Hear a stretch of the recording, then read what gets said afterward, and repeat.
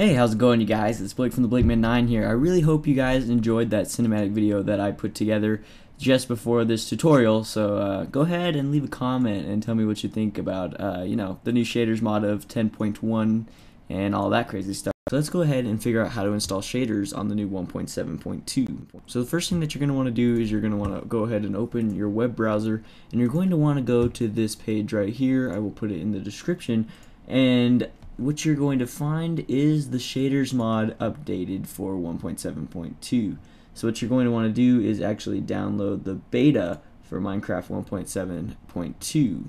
So you're just going to go ahead and follow this link that he shows you, and you'll come to an AdFly page, and you'll just go ahead and wait for this to complete.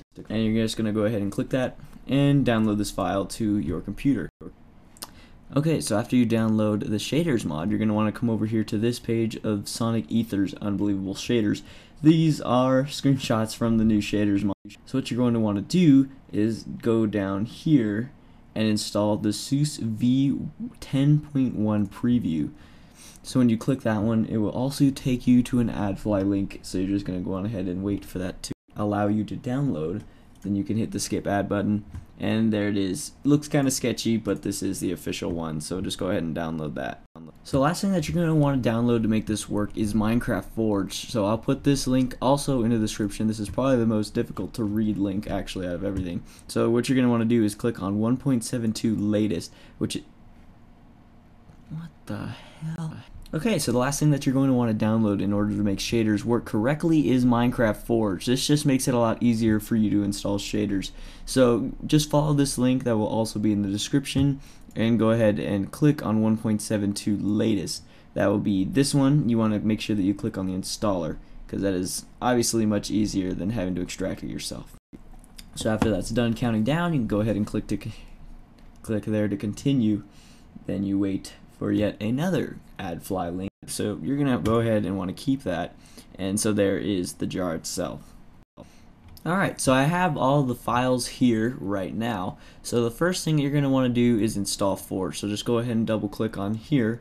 Make sure that you have a pretty new version of Java. I don't really think that should be a problem if you're able to play Minecraft, but that's just something to keep in mind if you're having problems. So you're gonna want to make sure that you install the client and have this correct to the folder that your Minecraft is set in. So go ahead and click OK, and it will install it. So it says successfully installed into launcher and grab 0 required libraries.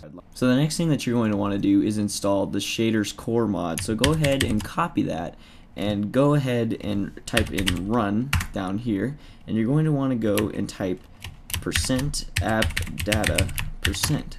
So when you press enter, you'll see .minecraft on the top here, and just to make this easier, I'll slide this over here and this over here, and we're going to want to put the shaders mod into a folder called mods. If it's not already here, you can just make one. Make sure you have no capitals. So just go ahead and copy that in there, and as you can see, it is already in there because I had it there before. But there you go. So you have shaders mod installed.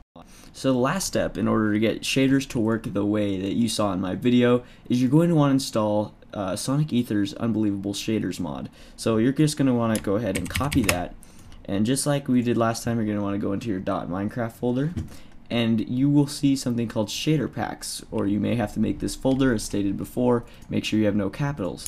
So go ahead and you can paste that in there. Since I already have it, copy and replace. So there you go, you now have shaders installed. Now after you have everything installed, you're going to want to make sure that when you start up your launcher, you select the Forge option in your profile. So you're going to want to go ahead and click play, and you should be able to see Minecraft running normally. So we see the Mojang logo, and that is a good sign. That means that shaders is working properly and that Minecraft is starting up. So after your Minecraft starts up, you're going to see a bunch of writing everywhere. So you can just go ahead and ignore that. That's just because it's a Forge beta, so it's kind of just giving you a warning. So after that, you can just make up any kind of world that you like. I have the one that I made the video on called Big Boo Thang. So we're going to go ahead and open up that world, and let's go ahead and take a look if we installed this correctly.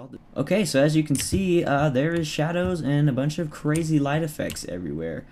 But there's one thing that is missing. That is that we don't have all the fancy clouds that were seen in my video. We kind of have like these weird black crazy things, and they're kind of spazzing out because I got a HD texture pack on. So let's go ahead and figure out how to fix these gigantor, nasty, disgusting things that nobody likes. So first things first is you're going to want to go ahead and quit out of Minecraft so that it does not conflict, and you're going to want to go into the actual shader pack right here and unpack it. After that, you're going to want to open up this shaders folder and open up composite.fsh. Now the easiest way to do this is with a program called Notepad++. Now if you don't have this already, I will yet again leave a link inside of the description. So what you're going to want to do is search for calculate clouds. You can search by typing Control F on your keyboard. Now first of all, you're going to want to make sure that you spell clouds correctly, unlike I did. So let's go ahead and search for that. And when you search, you should be able to find this right here, calculate cloud, inside of final composite.rgb, surface. So you see these two slashes in front of calculate clouds. You're going to want to go ahead and delete those two, hit Control S to save, and close this out. So when you see this, you're going to want to say yes, close out of this, okay, that's the wrong button, close out of that, and go ahead and reopen your Minecraft. After your Minecraft's back open, you're going to want to go ahead and go back into your single player world or your multiplayer world, if that is your preference. And once you get back into this world, you will see that the clouds are finally here. So you also have these gigantic ugly things still here as well. So what you're going to want to do is go into your video settings and turn off clouds. You're also going to want to go into shaders, make sure that your text minimum is by nearest. Your new block breaking is on true, cloud shadows are false. This will make it so that your graphics just look the best as possible with little scratching or fragments. So yeah, there you go. That's how you install shaders with the clouds, the new 10.1 preview. Thanks for watching, guys, and I'll see you in the next video. Bye.